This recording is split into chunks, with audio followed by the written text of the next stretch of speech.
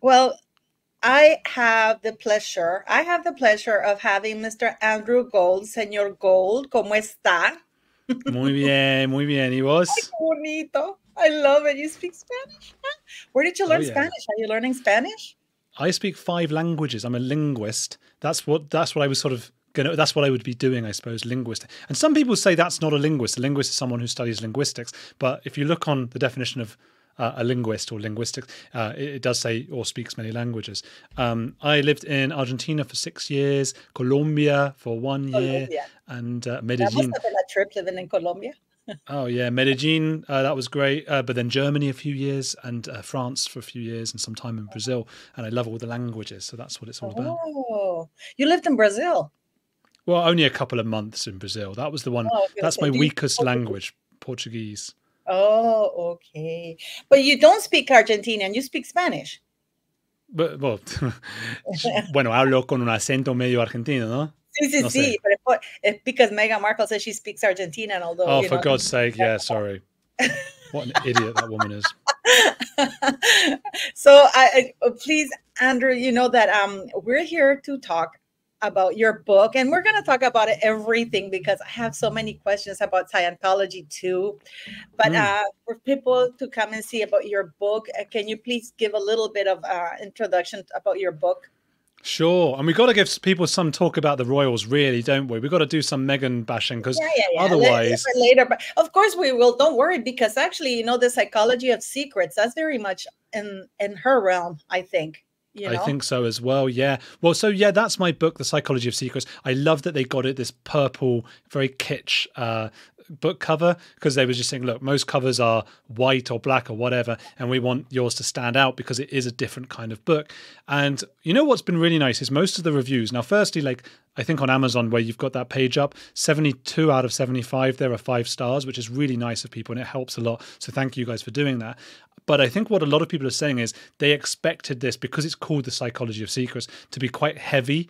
And although it has a lot of that stuff about what it's like to keep a secret, how many we all keep, and how many, what happens to us when we keep too many, and how you can get secrets from people, it's mostly fun, interesting, true crime kinds of stories about weird and strange people that I've met who are keeping secrets and what it's been like for them to keep those secrets. So people have been really entertained by it, which when I do anything from YouTube to books, that is the primary goal. So I hope people do. By the way, if anyone goes out and gets it, please say that you got it from watching this because I like knowing where people got it and things like Okay, that yeah, in just the tell them review. where you heard it from. Of course, I will leave the link of the book so you guys can go run and buy it. And also the link to your channel, of course, on YouTube, which I love, by the way. I watch it Oh, all the thank you. time. So because that's amazing. I love it. I love it. So this is basically a book about a bunch of weirdos that hold secrets, right?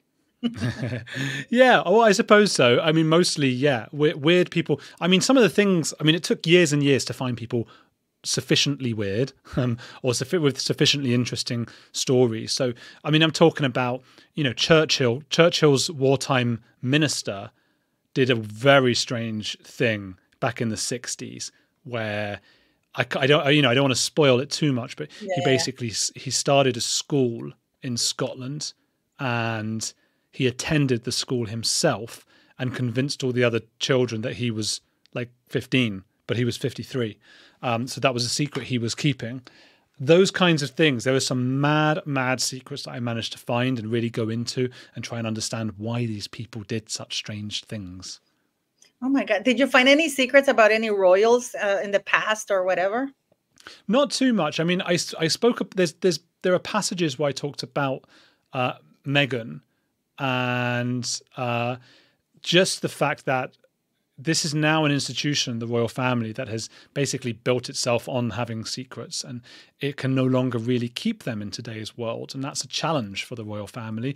Listen, I love the royals. I sometimes criticize some things that they do as well, but it's a really difficult time for them to be able to keep any kinds of secrets now. Everything just gets out, and if you don't have any secrets give you mystique and make people want to watch you more. And if you don't have them, I think people will stop paying attention. So they need to be able to keep as many secrets as possible and stop Meghan and Harry getting all of their secrets out into the open. I mean, that example of Mystique, when Harry describes Charles, for example, as you know, in his underwear against the door and things like that, it's like, you know, 100 years ago the royals had this amazing, they were almost godly.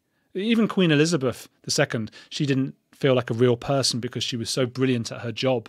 And I think that's what you need in a monarch, is somebody who we could all reflect our own beliefs and thoughts and hopes into. She was so wonderful at just being almost a blank slate. That's not as easy as it seems, while also carrying out duties. So everybody was like, oh, she's so hysterical, she's so funny. Well, it's only people who really valued humor who were saying that. And was she that funny? I don't know. She made a few little jokes and things. Or other people said, wow, so courageous. So this, we were able to project all of the things, the wishes and desires we had for the nation onto her because she was so wonderful at her job. And now we've got King Charles in his underwear in our imaginations. And that is thanks to Harry and Meghan and their pursuit of Hollywood. But Gene, I wonder if it's a difference because I find that Harry, okay, he didn't say many secrets. I find that he lied about a lot of stuff, but it's just, I think in his book, he tried to demean Charles, like you said, by portraying him in his underwear, because we all know we all wear underwear, you know, but the way he does, I mean, at least I am right now. Yes. So, but the way that the fact that he portrays him like that, it wasn't a demeaning manner. So there's a big difference between privacy, modesty, and secrecy, which I find that Harry and Meghan, especially Meghan, they need the cloak of secrecy to carry out all this stuff. But not only them, you know, like I follow you a lot on Scientology, you know, like and the cult and everything like that. And I wanted to ask you, because do you find across the spectrum, even in different societies, royal family, Scientology, celebrities, regular people, do you find that there are certain characteristic of people, when you see people in a cult, you say, oh, these are very, you know, same characteristics across the board, no matter whether you're royal. Look at Harry with Meghan. Look at Scientology, Tom Cruise with Scientology. Look at regular people, you know, like who get caught up in whatever cults there is. Are there any characteristics that you look at it and you say, these people are susceptible to these kinds of things? Yeah, and it's a really controversial thing to talk about in the cult sphere on like YouTube and everything. There's a lot of going around. There's a lot of concern about victim blaming. And if someone's been in a cult, there's this idea that they were a victim. And that is absolutely true. But it means that sometimes we don't talk necessarily objectively and scientifically about those people. So the first thing you hear whenever you start talking to people who YouTube or whatever it might be about cults is it's never the person's fault. They were just, you know, brainwashed or whatever it is. And it can happen to anyone. Well, you know, I don't believe that. I don't think that's true. I think all of us can be hoodwinked in some way. We can all be, you know, we can fall for scams and things like that. That happens all the time, of course. But I think a particular kind of person does fall into cults, and I know it's controversial to say. I mean, firstly, even the cult people will you know, they will say it's a vulnerable person or a person in a vulnerable stage of their life. So one example often given is Steve Hassan, who is seen as sort of the father of cults or knowing about cults. He's an academic, he's a very smart person, and people say, look how smart he is, look how academic he is, and yet he fell into a cult. He was in the Moonies, who believe in Reverend Moon as the second coming of Christ, is a guy in South Korea. And I mean, that's just blatantly absurd. It's just completely absurd. Now, what he says is, well, what happened was I had just been dumped by my girlfriend and 3 beautiful women approached me in the library of the university and started telling me, hey, have you heard of Reverend Moon? Now, I just simply don't buy that most people would fall for that. I don't buy it, and I refuse to, and I know that makes me an outlier in the cult circles. You're supposed to say, oh, yes, what a poor, how can you, you know, come on, the second coming of Christ is the Reverend Moon. This is clearly nuts. So something else is going on here. And I think part of it is you need to really be somebody who wants to feel special. and who maybe up to that point hasn't felt special. Maybe they haven't had the success in life that they wanted. So it's this real combination of vulnerability and feeling special. And you've got to be someone who likes or falls very easily into authoritarianism. So you've got to want to be in some sort of cult that has a hierarchy where you can then grow and climb. And people use secrets to do this. That's why I mention it in the book, because, for example, Scientology, every time you climb to another rank, you're told more about Scientology. You get to learn more about the cult. Anyone who's higher up then has more knowledge and acts very superior, and they're able to feel superior over other people. Now, many of us have absolutely no urge to feel that special, or to be above somebody else and somebody below us, or to have somebody above us, and all that hierarchical stuff. Many of us are libertarian or some way towards libertarian, and we just want to live our lives and let others live their lives without telling the. And the reason I think it's dangerous, by the way, this idea, oh, we were just vulnerable people and it can happen to anyone, is that so often I've seen people who have left cults, they just go really far on another ideology, often the opposite.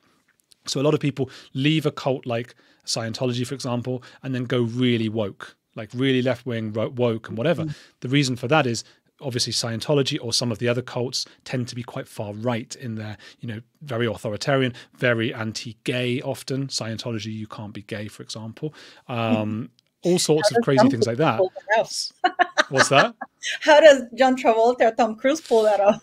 Well, I've heard that, and it's all bits that I get from like other people who have left. But what I'm told is that the two of them don't get on very well, Tom Cruise and John Travolta, because of the allegations about John Travolta's sexuality and the things about the massage parlors and things like that. Yeah. And that Tom Cruise, he's very much a true believer in Scientology.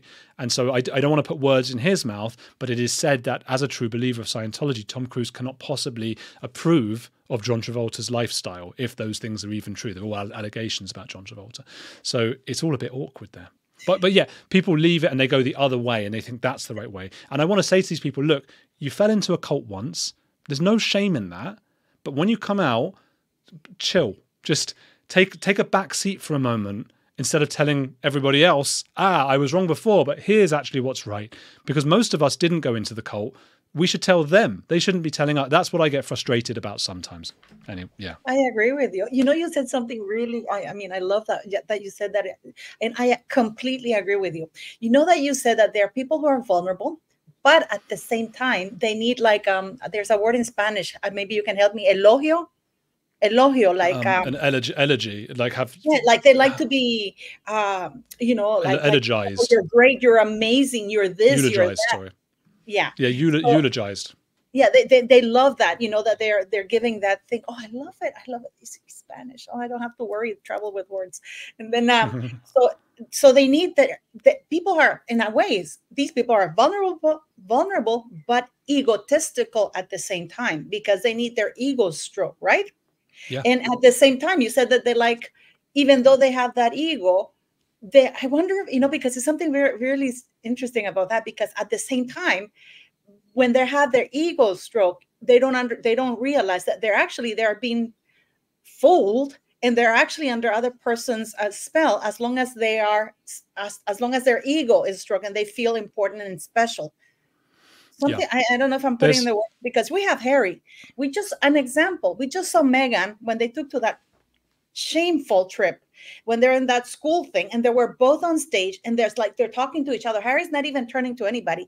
And then Meghan goes, you see why I marry him? He's so smart. I mean, that was something that I was like, and you can see him almost inflating himself. And I do believe that he's in a form of cult, but also with Tom Cruise. Tom Cruise is, and this is what I want to ask you. Do only dumb people fall in cults? Or I don't think Tom Cruise is dumb.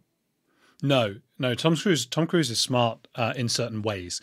I think that is the myth that a lot of people in the cult sphere want to disabuse us of. And I think they're actually right. It's not just smart people. There's a great book called The Intelligence Trap by David Robson, who's a science writer. And he talks about how sometimes the smartest people are actually more prone to making big lapses in judgment. So he gives the example of Arthur Conan Doyle, who wrote Sherlock Holmes. And he's obviously a very smart person. You know, he's the creator of the master of deduction. So he's really, really smart. But he believed in fairies. And he really, really strongly believed in it because he saw a picture somewhere that somebody had made a fake picture of fairies, and he believed in fairies. This wasn't a time in the 1930s, I think. This was not a time when people normally believed in fairies. This was very unusual. So clever people fall for it. I think it is people who, as you point out, want to feel special, but also they have this pursuit of status. And that is absolutely huge. First with Tom Cruise, but mainly, I mean, Harry and Meghan's a perfect example. You talk about a cult of the cult of one being in a narcissistic relationship with someone. I think when both people might be narcissists, you also have some sort of cult thing going on. If There's another great book, and I just spoke with him on my other channel, Heretics, because I've got two channels now. I mostly do royals now on that one that you've got open, and then my other channel, Heretics, I do culture wars, very serious interviews with people, all in person, about woke culture and the problems with woke culture and stuff like that. It's quite controversial, though. People get upset with me. But I just interviewed a guy called Will Storr, who is a hero of mine. He writes fantastic books, and he had a book called The Status Game. And basically his belief is that we all play status games. We don't realize we're doing it. And there are different ways to achieve status. Dominance is one of them. Success is another. And virtue is the third one. So most of us try, I think a good way to do this is to gain status in our tribe. And by the way, anyone watching going, no, I don't do that. Everyone does it. That's Will's belief anyway.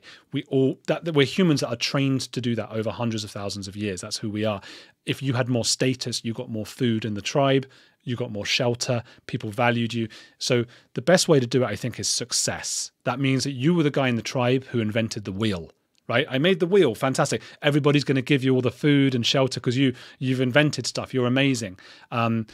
Again, there are other ways. Dominance. Well, maybe you're the alpha male. You just, bang in your chest. People are going to give you food. And if you're not dominant and you're not successful at anything, there's a third way, which I think is the sneaky route, and that is virtue. And basically it means going around saying that you're a wonderful person. It doesn't mean you actually are a wonderful person, but if you can trick everybody in your tribe into thinking you're wonderful, that you shared your food, you helped everyone, you're going to get more food back from everyone else. And that is a last resort if you have no way to be successful or dominant. Now, Harry has been born into this hierarchical, weird situation. I love the royals, but it's a weird, unusual situation with a very clear hierarchy. I mean, they even spell it out. You're first in line, you're second in line, you're third in line to the throne.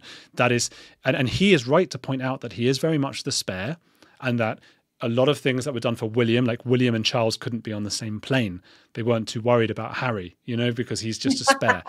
So what do you do if you want status when you grow up in that family? Now, how can you go about it? You can't really be dominant because William's the dominant one. Charles is dominant. Queen Elizabeth II, they were dominant. There's no way for Harry to go there. So what about success? Well, this is a guy who was just known for being unbelievably unintelligent throughout his entire education. And there's no shame in that. Not everybody can be academically intelligent, whatever. But when you're given all of the advantages that Harry has had, to still be so unintelligent and unable to form coherent sentences and things like that, well, he's not going to have any success. He's not going to be able to get status that way. And that leaves him the final one, which is virtue. The only way for Harry to get some form of status is to go outside of the royal family and say, they're the bad guys in a very cultish way. And I'm off with this woman who's telling me about unconscious bias and the climate and to help all the people and all this. And that's the only way he could get status. So I think that explains why Meghan was so attractive for Harry. Because you think that she appealed to that resentment or that need for him to be at the same level at the others, right? I think it's also, I mean, it's not just virtue. It's also, I mean, Hollywood glamour. We've literally seen this happen before with, what was it? Wallis Simpson, wasn't it? Mm-hmm. Edward and Wallet. Was that what her name was? I've just suddenly gone Wallis weird. Simpson, yeah. Yeah, suddenly her name sounded weird. I was like, that's Homer Simpson. No. But yeah, of course, if you can't, I mean, it was a bit different because Edward was actually in line for the throne, but he was a bit odd and different and people didn't really want him to be on the throne. He didn't want to be on the throne. It was all a bit odd. So what do? You go and have this glamorous Hollywood kind of life. And the two things are at odds now with Harry, because Harry is trying to get status in his virtuous sense by being with this unconscious bias kind of person, whatever, talking about all virtuous kinds of things. But at the same time, he's attracted to that kind of glitz and glamour, which is part of the whole sort of success and dominance status. And they want both. And that's been a huge problem for them. Because if they had gone off and just said, look, we don't want to be working royals anymore, we're just going to do charity work and whatever, they would have had their fill of status in terms of virtue. Everyone would have said, well, they shouldn't have left, but they didn't write these tell-all memoirs. They weren't trying to be these big Hollywood stars. Fine, let them do it.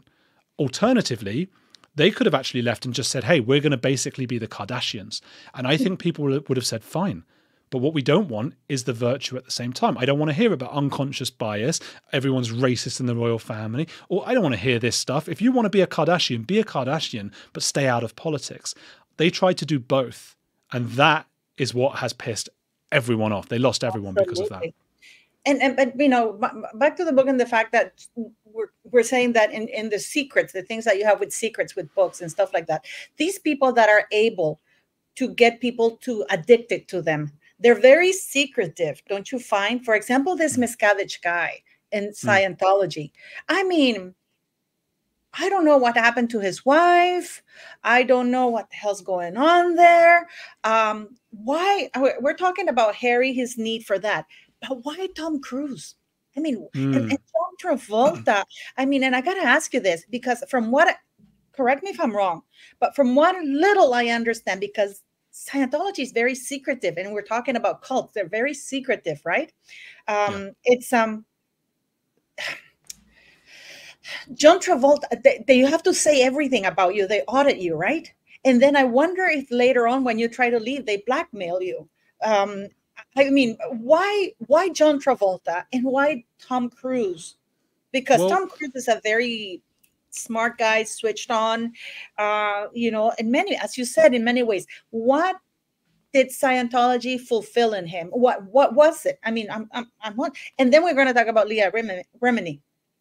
Right. Okay. Well, Tom Cruise and John Travolta are a little bit different. I think my understanding is that John Travolta's ex-wife was the one pushing this, and then he had gone in so far, and then it's, you know, it's just part of his life now. We don't really know, but he's very possibly a true believer. He doesn't really attend many Scientology events now. It's very possible he's not really involved in it at all. Some people suggest that the death of one of his sons, his son, was related to a lack of trying to get medicine and things like that. And unfortunately, he died, and that could have been related to Scientology beliefs.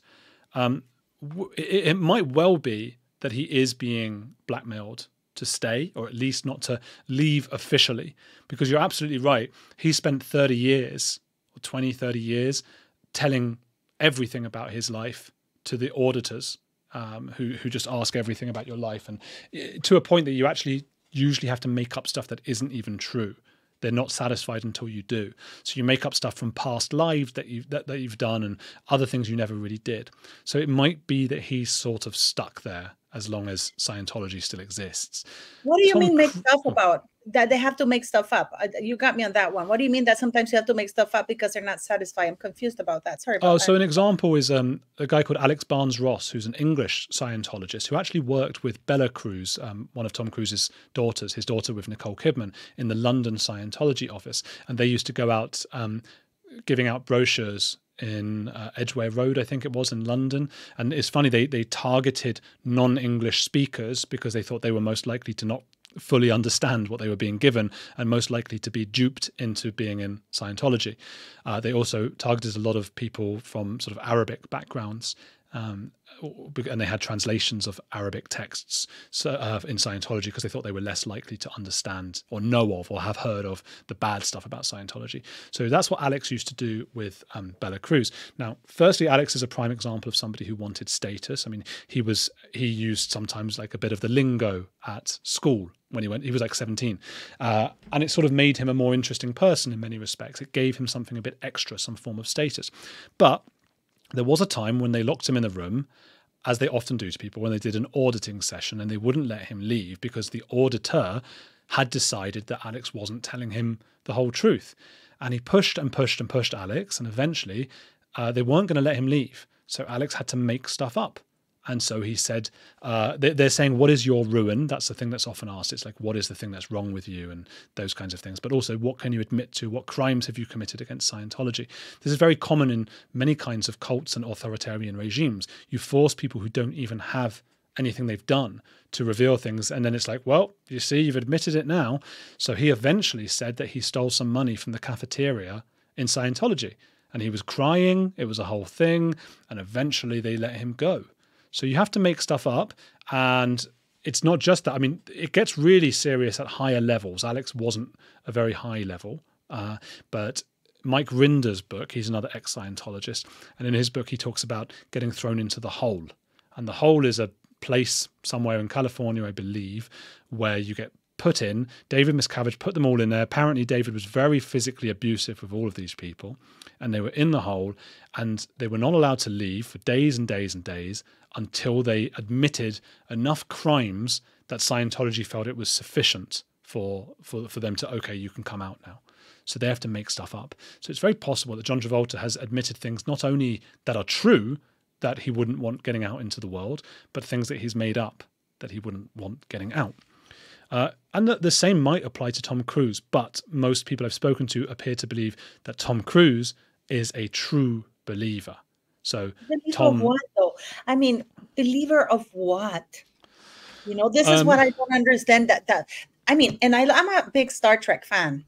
I am a Trekkie. I mean, you're talking to somebody who's a Trekkie, you know. I cry when Captain Kirk went on the Amazon thing, on Jeff Bezos thing. I was literally crying, emotional, because I'm such a Trekkie. But even I know, from what I understand, there were Thetans that came and it's like a little bit like the War of the Worlds, right? Where they came and they is it something like that Steven Spielberg did?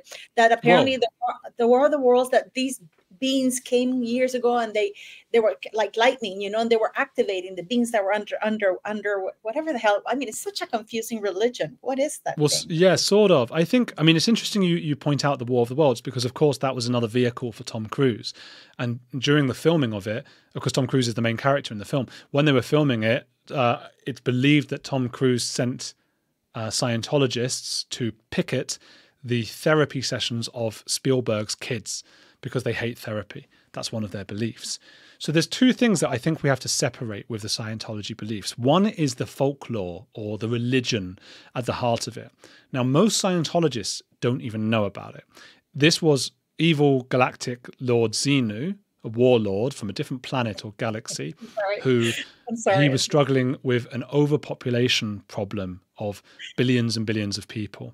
And so what he did was he gathered all of these people on his own planet and he sent them to Earth, which was called Tegiak or something, I think, and threw all the billions of people into volcanoes just to get rid of them. And their souls came back as what they call body thetans, and were told lies about Christianity, Judaism, Islam, and the major religions we have today. So in that sense, Scientology is an alternative to traditional religions. Most Scientologists don't know about this. You don't even learn about the beginnings of this until operating Thetan level 3. When you get to that level, you've already spent hundreds and hundreds of thousands of dollars and a lot of time, and you've excommunicated your friends from your life. You've gotten rid of, so you've gone so far. So what happens there is the boiling frog analogy, where the frog is being boiled so slowly, and also sunk cost fallacy. You've put so much into this that you have to believe it, or you just don't think about it because it's so ridiculous. You just go, okay, go, go, go, go, go. That's the religion. However, there is also a slightly more rational kind of old-fashioned cult thing going on, which is basically an alternative to therapy. And it's saying you can do anything. Anything that happens in your life is your fault. So if you get attacked in the street, it's your fault. If your friend gets attacked, it's your fault because you've done something wrong. That, even though that sounds ridiculous, is a very, very attractive philosophy to a lot of people because it gives them some feeling of control over their life. Something bad happens to you, It's because you're not doing stuff right. And here are Scientology's rules about how to do things right. Maintain eye contact, repeat words at each other for hours and hours, all these weird things. And Tom Cruise entered Scientology through his wife, Mimi Rogers, his first wife, before Nicole and Katie Holmes, at a time where he wasn't that big in Hollywood. And since he started adopting all of these Scientology practices, his career went through the stratosphere. So it makes sense that he would then, even if he doesn't secretly might not believe in Lord Xenu, but that it makes sense that he would believe in the practices of Scientology because it got him to where he is today. So he thinks this is working. Now, as for War of the Worlds and all of these films that he's doing, these are promotional material for Scientology. People don't realize what's really going on here because Tom has mad amounts of money. He basically runs Hollywood now, especially because cinemas are basically showing just like action films now. It's perfect for him. Does his own stunts. There are even movies where he dies and comes back to life again. This is very Scientology. And people don't realize they are being fed propaganda for Scientology. That is, so you look at the films, he was one of 20 people involved in Mission Impossible's production at the beginning. It's now just him and his friend. That's it. He is totally in charge of that. He is totally in charge of a huge part of the action side of Hollywood now. And it is a vehicle for Scientology. It's a little bit scary that he's that involved with the royal family, especially with Prince William and Princess Catherine, It is a little bit because, he's everywhere there. I wonder, I mean, he apparently I don't know if he's a nice guy or not. I don't know how his personality is.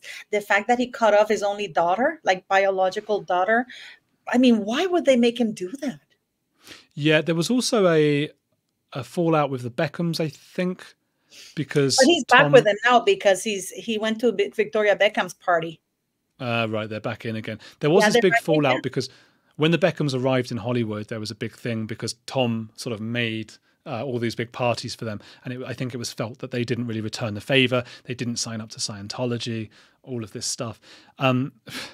Yeah, it is. Look, it's a little bit worrying about their links to the royals, but I just imagine that the royals don't know too much about it. And I don't think we can blame, and not that you are, but I don't think we can blame William and Kate or Catherine, because I think now if aliens came down to the earth and they'd never known anything about our culture, and if there was one thing that's what's the weirdest thing in humanity, the single one weirdest thing, it would be that the biggest star in Hollywood for the last 30, 40 years is basically adjacent to being the leader of one of the world's most infamous and dangerous cults.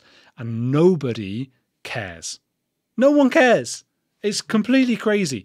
So you can't blame the royals in that sense. Look, the royals have had links to some really bad people in the past, unfortunately.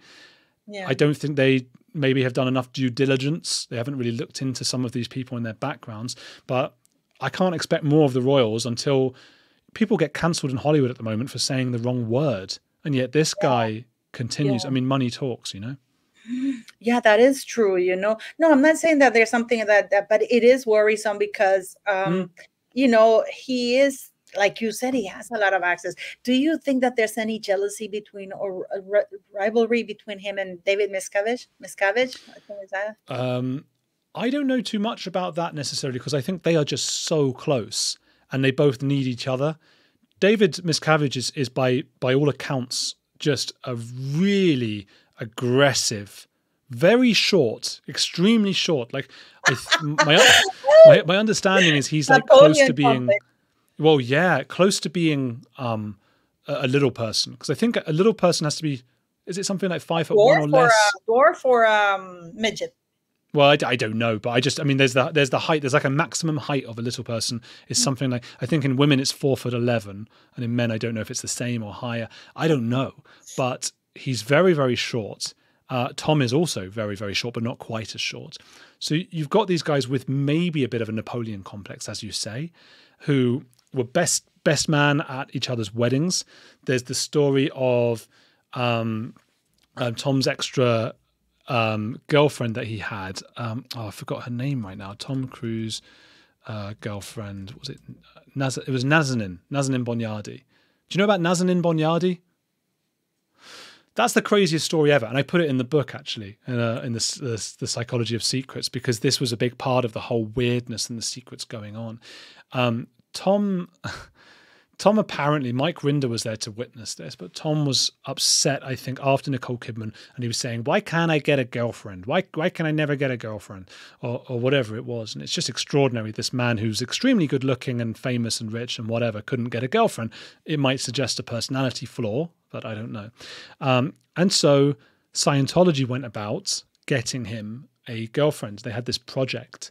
And this has been reported in several places now, and quite a lot of people have witnessed this, and people who were involved in it at the time have come out and spoken about it. So I think this is as close to, this is what happened.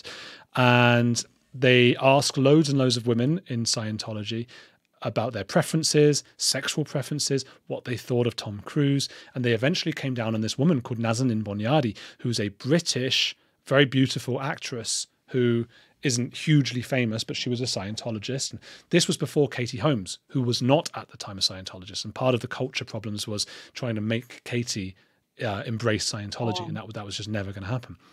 But before Katie was Nazanin. So Nazanin wasn't told about what this was all for, all the questioning. And one day she was taken to somewhere, I believe it was in New York, I might be wrong about that, and just told, go in this room. Out walks Tom Cruise. And Nazanin's like, "What's going on here?" And she was told, "You are to be Tom's girlfriend now." That's what Are you doing. kidding me? No. Oh my God, they're pimps. Yeah. Oh my God. Yep. So that was her job. And the thing is, although that sounds in some respects quite horrible, because it brings up thoughts of trafficking and pimping, absolutely.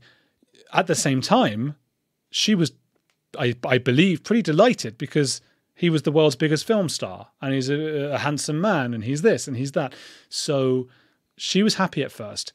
After, they had a month where he was getting very, very into it, maybe too much, very intense. And she made two big mistakes.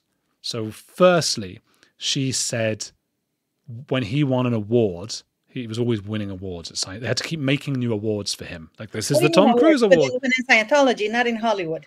In Scientology. Okay. So she's like the super extra good award for Tom Cruise being a cool guy. Here's your award. Always giving him more awards. And just so he stays, because he's so important for Scientology, because he's the most famous face. He gets people, he recruits people just by virtue of being there. And so she said to him, "Oh, very well done." In Scientology, you say very well done to people who are your equals or inferiors. You don't say it to your superiors. And Tom was her superior. And she said, "Very well done." That was a big no-no. Well, she was just being nice, probably. Yeah, well, look, you were asking before, is Tom Cruise a nice guy? This is maybe the moment. For anyone watching and you're wondering, I wonder if Tom Cruise... So this is the story that maybe suggests otherwise. Then she had dinner with him and David Miscavige and some people. And a few times she said pardon or sorry to David Miscavige. She didn't understand him. He has a very thick Philly or Philadelphia accent. And again, Scientology is all about having clear communication. So this was the biggest insult you could give to the leader of Scientology, that she couldn't understand his communication. So she was out. She didn't get told this. It's just one day she came home, wherever they were, "Where's Tom?" And she was basically told, "Oh, you're out. You're not with him anymore. That's it. We're sending you back to wherever you were before in Scientology." Yeah, well, one of them, one of the orgs. You're back in the org, and that's it. And she then told somebody else, like a friend of hers, what had happened. And that friend was a good Scientologist. And if you're a good Scientologist, you report that your friend told you something. So the friend reported her for telling a secret she shouldn't have. What a snitch. Yeah, which led to Nazanin cleaning bathrooms with a toothbrush. That was her punishment, and running around and all sorts of weird punishments for her. And that was how Nazanin ended up. And that was Tom Cruise's weird relationship with her. That is the weirdest thing ever. And I want to ask you something. Now we're talking about cult leaders in a way. that they're extremely narcissist, and they don't even have to be very smart, right? They just have to know which buttons to push, because Meghan Markle is not very smart. Jada Pinkett Smith, I believe she's evil. I also don't think she's very smart, because what's the deal? Are they Scientologists? Because what happened with Jada? I mean, how can she have Will Smith? And this is the thing, though, I got to tell you, these women are less than average, or these people like David Miscavige. I mean, I don't think that guy, is that great. As you say, he's probably a midget, but he got this power, right? And then you have somebody like Jada Pinkett Smith. And then you have somebody like Meghan Markle. If you look at Jada Pinkett Smith and Meghan Markle, they're both D-list people. They're not that, there's nothing really special about them other than the fact that they think highly of themselves. And then they study their praise because, I mean, I just saw that, I got to tell you, when I saw Meghan Markle tell Harry, he's so smart, and he's almost like floating on stage when she said that. You can see him almost. I know it's a weird thing, it's like he grew, like he himself, I can see it in his face, he felt so pleased, and it's like, I'm the man, I'm the big man. At the same time, while she's having complete control. And I see that on Will Smith with Jada, because, for example, when she was recording him and he's like, Jada, stop recording me. This is my bread and butter. And like, I mean, getting him on that red table and talking about entanglement, and then having him smack Chris Rock. I mean, what do David Miscavige that has, as you said, the biggest star in the world, which is Tom Cruise right now, who's running Hollywood. It's at his beck and call pretty much, but at the same time they praise them while holding them captive. Does that make any sense? Yeah, I think it's like there's an age-old debate here, and it's a debate I have with friends. I'm sure many people have had, when somebody has been extremely successful. So let's say Donald Trump, and you could even argue that he wasn't actually successful. He just inherited money, or I don't know what, but he was successful with the presidency, and he'll probably win again. Does that necessarily mean that this is a smart person? And it doesn't have to be Trump. You can apply it to someone else. But that's a debate I've had with friends of mine. A friend of mine was saying, well, look how well he's done. He's obviously really smart. And then the other side of that is, well, is it just that this is a person willing to do things that most of us would not be comfortable doing? Are they devoid of that very particular empathy about that specific thing? Doesn't mean they're necessarily psychopaths. Doesn't mean Meghan is necessarily a psychopath. But she was somebody who had a very, very specific goal. I mean, look, I'm a YouTuber. You're a YouTuber. We have many more subscribers than most people do. Does it mean we're more intelligent? I don't think it does. I think it just means that we really had a goal in mind and we did everything we could to get there. Fortunately, I don't know about you, but I imagine it's the same. We didn't have to like run over other people to do it. We didn't have to, no. But there are some people, and I'm sure everybody listening and watching has got some of those people in their lives, whatever their job is or their friends, they will know people, or they will be those people themselves, who will just do anything to get to the top. I do just want to point out, by the way, that by virtue of being a little person, that doesn't make you a bad person. Just that, David. No. We're just no. There are lots of wonderful. There are wonderful short people, wonderful little people. It's just that they're with Miscavige in particular. It might be some sort of Napoleon complex and things. Oh, no. I have a lot of friends that are short and they're great. They're funny. They even make fun of themselves. And I mean, yeah. I'm, like, you got to make fun of yourself, don't you? You got to laugh. People, this is sad that we're in this era that we have to clarify things, because, people who are smart, they will know that we're not demeaning all people who are short. It's just, we're talking specifically about one individual, and well, that's it. I agree with you. And I think actually that environment we're in, people are so careful about very specific types of identity, but they won't be about others. And so little people, for example, I think that's the right word to use these days, would be like, hey, why am I the only one that people don't have to be careful about? So I actually agree with you. Like, we need to be able to joke and laugh.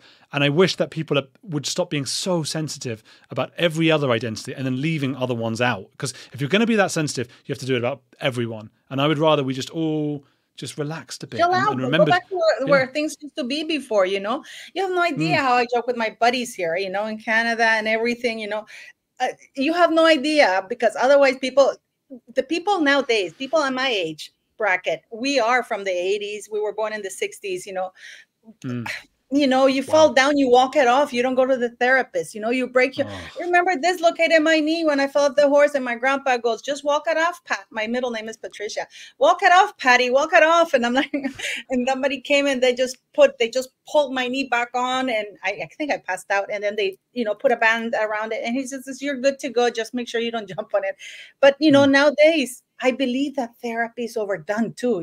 And I'm not being a Scientologist, but I Oh my find that God. people, it's like not everything has to be a tragedy. I've gone through a lot of stuff in my life. And to tell you the truth, I only sought therapy for my son, how to deal with my son, in the sense that my son was very traumatized or very introvert, and things were affecting him a lot deeper than I thought, and he was very small. So I wanted some guidance because I really felt at a loss how to handle those situations in regards Yeah. to my son, because I am from the age that we deal with things, we just, like Prince Philip, you deal with it, you deal with it. Yeah. Yeah. But So therapy nowadays, was good for you. was Was good for you then. It's, you know what? I think that's the issue. That is the issue with Scientology, by the way, because I think you're right. Like, there are some points to be made about that, and there's that famous Tom Cruise video now where he was arguing because he doesn't like therapy. What was his Matt? Someone, can't remember his name now. But Tom Matt Lauer, Cruise, Matt Lauer, and he's having this praised crazy Meghan argument. Markle ex-boyfriend. Oh right, well, really, he is. Well, she was in the Today Show, and they were spent hours in his dressing room. That's interesting. Well, Matt Lauer is not somebody in whose dressing room you want to be stuck, from what I've heard, according to the allegations. But Tom comes across, I think, as a complete lunatic and very aggressive. But increasingly, that video is being viewed a bit differently, because people are starting to say, well, he has some points about over-prescribing medications and over-reliance on therapy. And Scientology couldn't work if it was just completely stupid. Now, the Lord Zeno stuff is completely stupid, but the stuff about, like, hey, you can own this, you've got this, there's some good stuff in that some people get addicted to. They love that. So I think you're right. And I think the reality is, we can't rely on things like therapy. We can't put everything into them, but they are often for certain people, they're useful. And therapy has been quite useful for me as well. Yeah. No, absolutely. I mean, please understand. I'm not endorsing therapy if you need it, for sure. But now kids, I kid you not. One of my best friend's mom, she's a psychologist, very well known psychologist. She gives lectures all over Latin America, Central, and she had a kid come to her office. She didn't give us the name, of course, because his mother took away his cell phone, and he felt traumatized. And this is like a 12-year-old kid, because he felt that his mother was being abusive by taking away his phone, because he wasn't doing his chores. He was doing very poorly in school. And I mean, it's gotten to that point, that therapy is great for people who really need it. You at some point in your life, you need guidance, but I always find that everything is with balance. If you take it, like you said, they take it too far, that's terrible. And I want to ask you something about this types of personalities. When you said that, for example, that they go too far. Once they feel that they've gone too far, it's like there's no way back. They're gonna ride that wave until they completely crash. Is that it? I think so. I'm saying for Harry, because Harry has cut all his, right. You said it right, because he's really in a cult-like situation, isolated from his family and friends. And he's doing the same to his children. If they have any, he's doing the same thing to his own children, he's isolated from everybody. He's trashed everybody around. He's become a clown to the world, and even to Meghan. And I don't think Meghan really respects him, because I think this is the kind of woman who respects a man's man, but he's really gone too far. He's really gone too far. Do you think he feels that since there's no way back for him, that he's going to ride or die with that woman? It's probably an unconscious thing. I looked at some research recently showing that although we feel like our beliefs are formed in the pursuit of truth or accuracy, so we feel like, I believe this because I think it's true, the opposite is actually true. Our beliefs form because of the people around us and because of the cults or tribes that we want to fit into. I firmly believe, and some people disagree with this, and I understand that as well, that there's a book called Cultish by Amanda Montell, Cult-ish. And the implication here is that every kind of cult is on a spectrum. So Scientology or Heaven's Gate or Jonestown, they might be a 10 out of 10. But your local library or book club, that might be a 2 out of 10. And it starts to rise up if you feel like there are certain comments and feelings and things that you can't say to the rest of your people in your book club. Like, oh, I wish I could say this, but I can't. And if I leave, these are my only friends now. I can't leave the book club. Well, that's starting to feel a bit cultish. And I think where that gets really complicated is in relationships, because you're tied up to that person, both emotionally and physically. So Harry's very tied up in and with Meghan. So his beliefs, he's not going to be, his brain, just like the rest of us, is not going to be going, what's the truth here about the racism of the royal family? And how, are they actually so bad? He's not going to be thinking that, because he's in his own version of Scientology, which is the cult of one. It's Meghan Markle. And so his beliefs are going to be framed around her. So he's not sitting there thinking, oh God, I've gone too far, I have to just keep going. It's just happening naturally in him. He's just getting more and more entrenched in his view. And he's gone so far now that to even entertain the idea that he might be wrong would be incredibly painful to him. And he's not going to let that thought in. He hasn't done so far. He's extremely stubborn. And because imagine what it would take. I mean, okay, the Scientologists, they have to go, I've spent my life savings. I've completely excommunicated all of my friends and family. Maybe that led to one of them getting depression and something bad happened to them. I've recruited 100 more people into this mess. So if I'm going to admit to myself that this is a cult and it's evil, that's going to hurt. And that's something that they don't want to have that thought.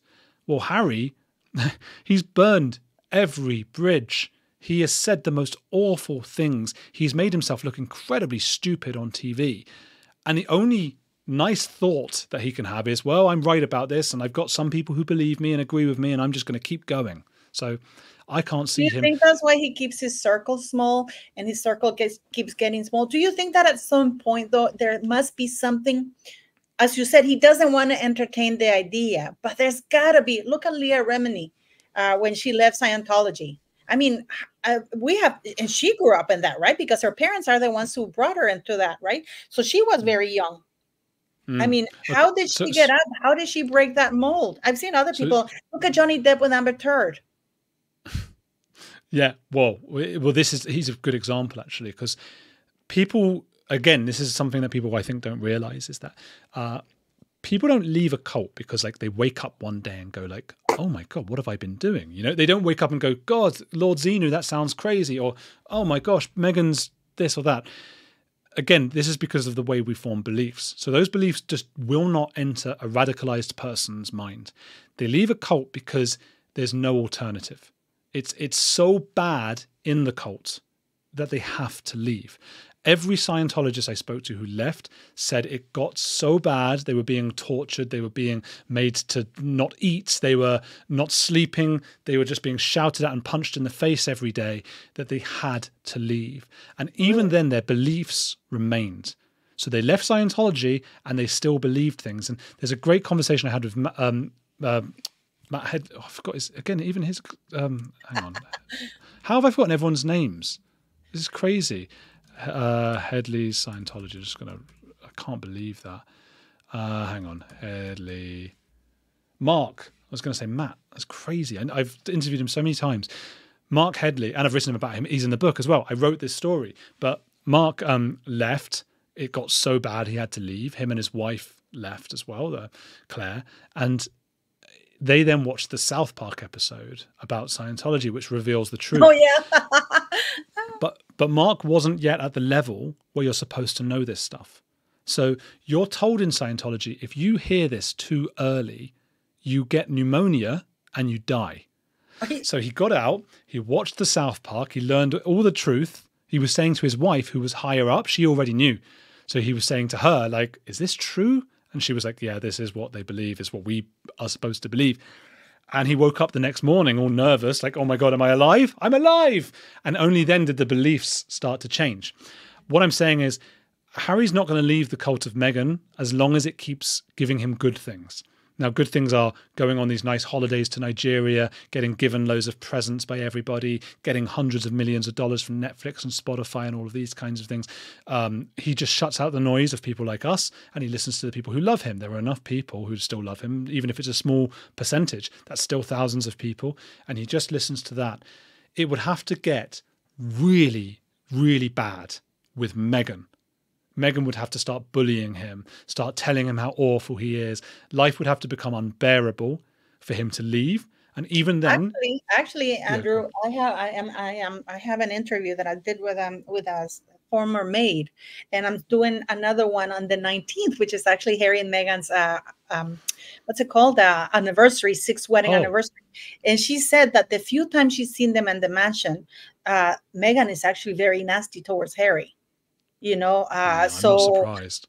Not surprised. Well, you know, it's something, and I wonder if she's managed to demean his self-esteem, or this is why That's I said he feels he has nowhere else to go, so he has to ride it with this woman. But it's, I mean, to wrap it up, because you're giving me almost an hour, sweetie. I mean, in your book, what is basically, you think that all the people who are cult leaders are secretive? Would you say that they're all smart? I mean, we go across the board. I mean, we went from David Miscavige to Rachel Meghan Markle to you know, I don't know, somebody else, some other cults. I mean, this Richard Manson, what was it? The Bramson? No, Richard. What's the Bramson? No, Manson. Well, Richard Branson's not a cult leader. Oh, Manson. You think Manson? Richard Branson nearly joined NXIVM, or at least he spoke at something about NXIVM, which is another cult. Oh, that's another. Yeah, NXIVM was a bit like a Scientology light cult, and they went to, and I write about them as well in the book. They ended up in prison, and it didn't last as long as Scientology. But again, it's all about secrets. Women would. This was a horrible, horrible man in charge, and he mostly got women. A guy called Keith Raniere, and he would say to these women, "I will give you status." You know, you're no longer just a Californian rich housewife. You're somebody in this really cool movement where we learn stuff like Scientology does. You know, we learn to take control of our lives. And it's a very appealing kind of cult. And because it was mostly women, attractive young women, they would get an offer eventually. Hey, do you want to join the higher level, the secret higher level? And it was called DOS, DOS. And they were like, well, of course, I want more status. And to join, you have to give something called Collateral, which is another Tom Cruise film. Coincidentally enough. Yeah. Well, you have to give Collateral, which basically means you have to tell the people at NXIVM before you go to DOS secrets about you. And they're going to use them against you, a lot like auditing in Scientology. So they had to give stuff, and if they didn't have anything, they had to make it up. Often if it wasn't about them, it was about their husbands, and they had to make stuff up that could ruin their lives. It had to be really, really dangerous, because they needed to know that once you got into DOS, you were never going to speak about it, because if you did, NXIVM would tell everybody your secrets. And so they get into DOS, and it emerged. DOS was just basically a place for women to be coerced into having sex with Keith Raniere. And if they said no, all their secrets would be out in the world. So not only that, they were then branded with like a branding iron that you do to cows. Like Yellowstone. Yeah, like what? Oh, yes. I haven't seen it, but I know. Well, they were branded with the initials. They were told it was a secret symbol, but it was actually the initials of Keith Raniere, and Alison Mack, who was the other person sort of in charge of this, who was an actress from Smallville. So is Keith smart?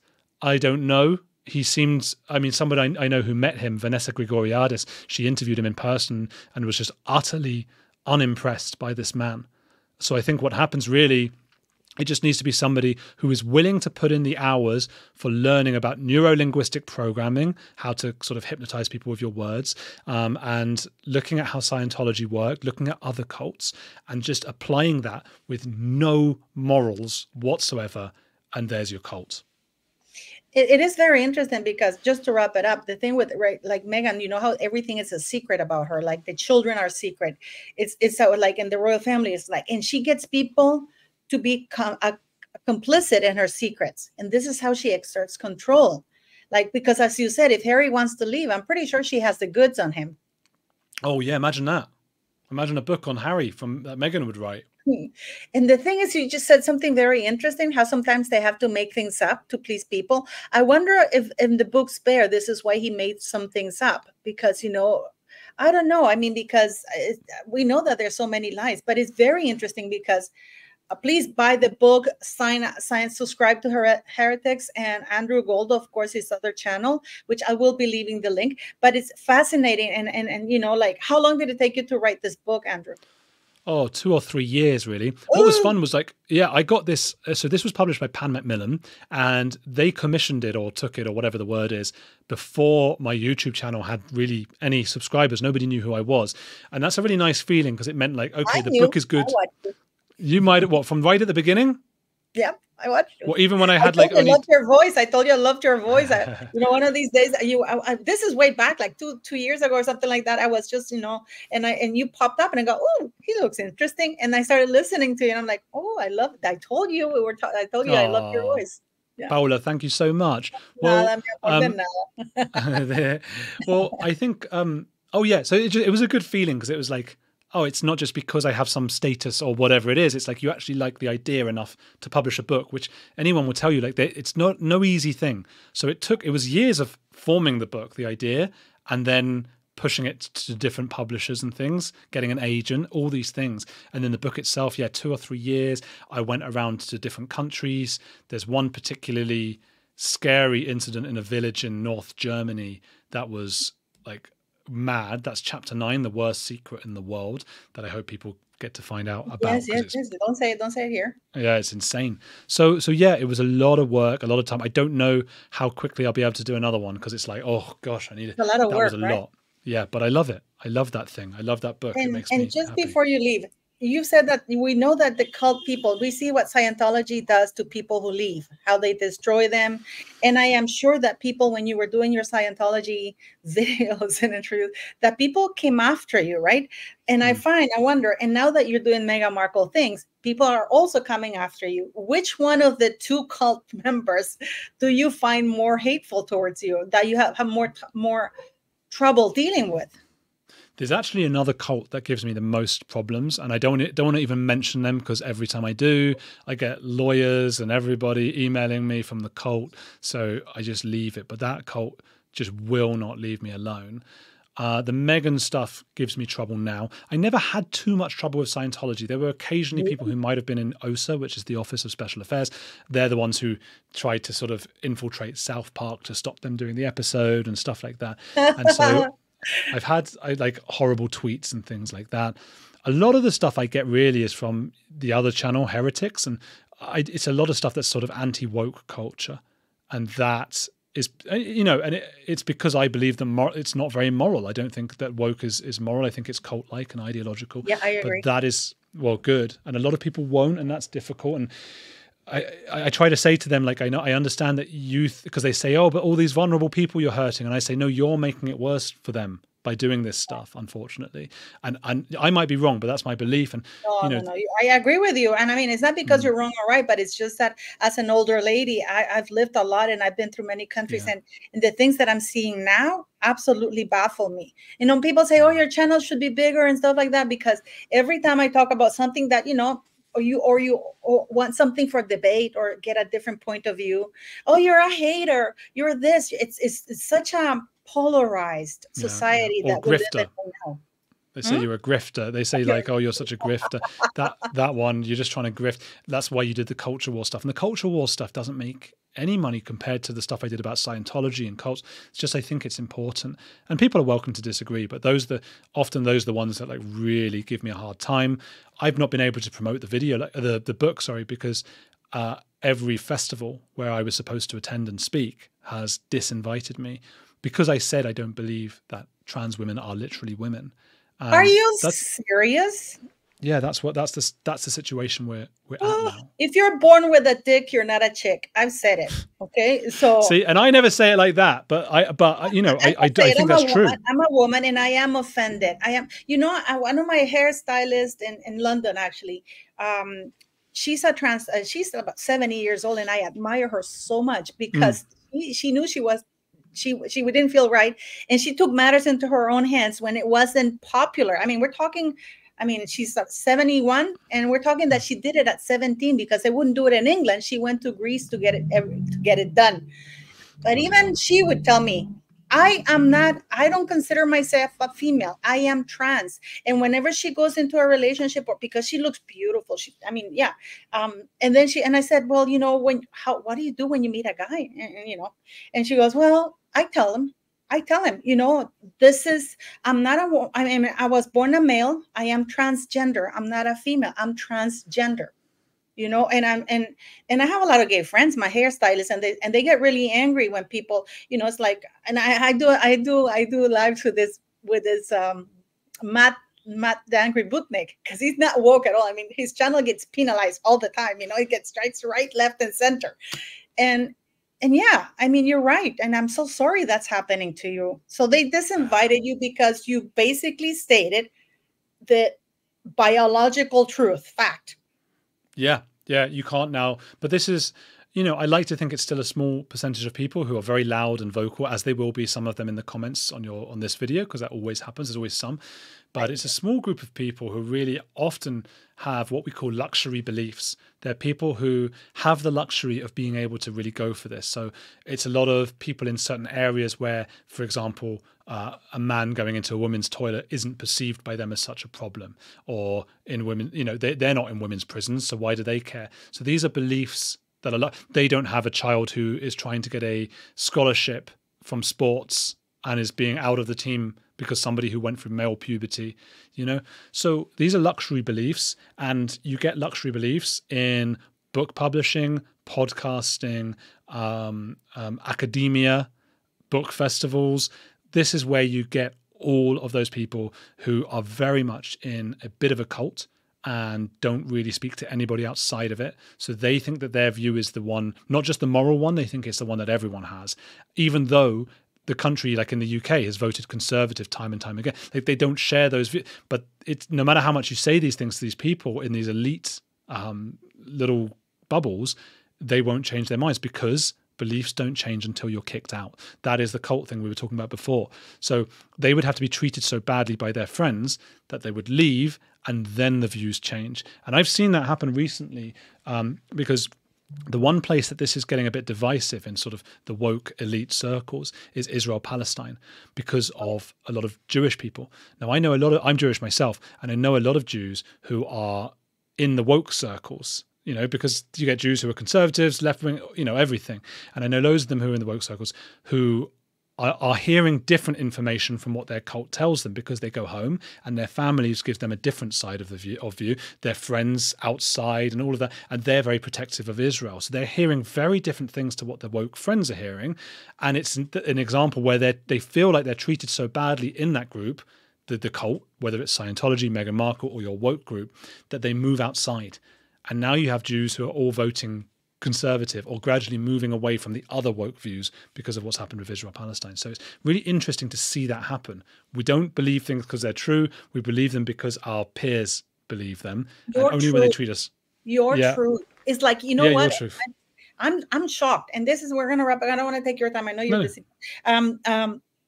The gaslighting that the mainstream media is doing right now with Meghan Markle claiming to be 43% Nigerian, and the people are endorsing it as a fact. I know. I mean, I know. This is just, I mean, this is, have we lost our minds? You know, have we lost our minds? I kid you not.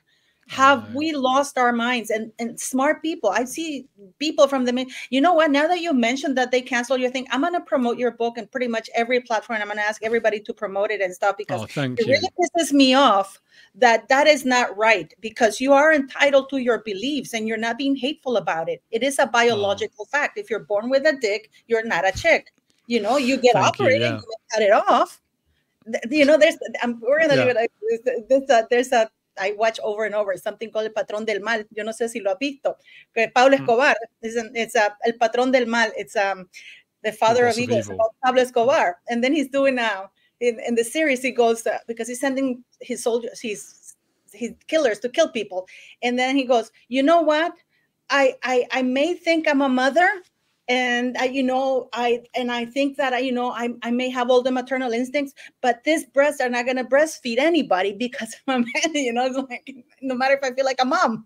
So, but it's funny how they said in Spanish. Dice, yo podré querer ser la madre del mundo, pero estas tetas no amamantan. So I was laughing my head off because it is so true.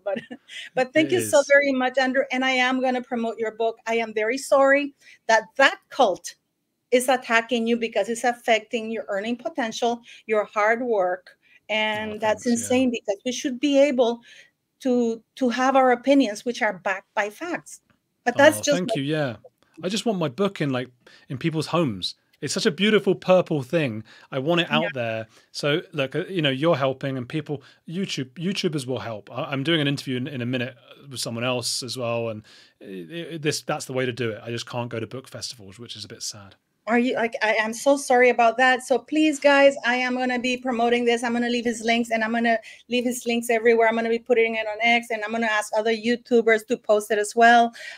Because I believe that YouTube has become now the tool where we come to hear certain news that are true. So thank you very much for your time, Andrew. Thanks you so much. Qué lindo.